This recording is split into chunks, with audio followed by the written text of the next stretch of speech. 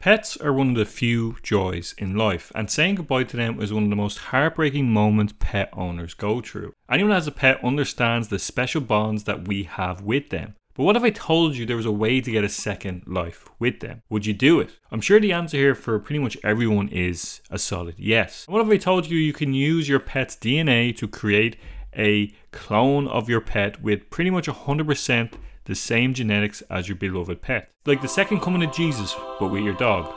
Kinda. Now it's important to mention as well that even though the pet will be 100% genetically identical, it does not mean their personality will be the same. Behaviors can be influenced by environment and socialization, so there's no guarantee that if you do clone the pet, it will act in any way the same as the original. For one, the surrogates undergo multiple repeated hormone treatments and surgeries.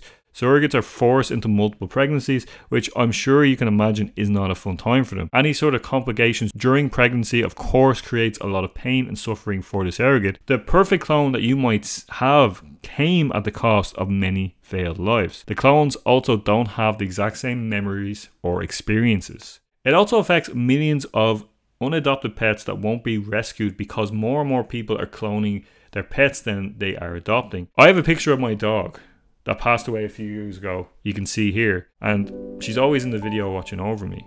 The grief I have felt at her passing was immense. It took me a long time to actually get through it, and I never thought I actually could. However, to me personally, she was one of a kind, and no clone could ever replace her, so I would never clone her. But if I came across this service when the grief was almost unbearable, I could easily have been emotionally manipulated by a company like Synergen to spend my hard-earned money to get back a version of my dog that essentially isn't her.